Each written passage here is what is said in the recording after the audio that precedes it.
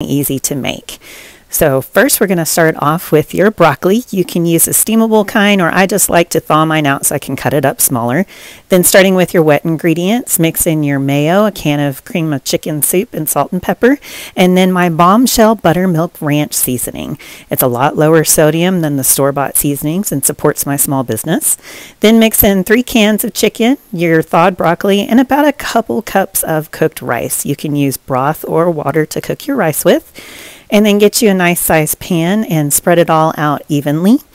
And then you are going to top it off with a shredded cheese of your choosing. I just used the Mexican 3-cheese blend.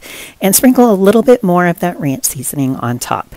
And with your oven preset to 350 degrees, pop that in there for 30 minutes. And Miss Shelby wants me to remind you to check out all the flavors of my seasonings on my website.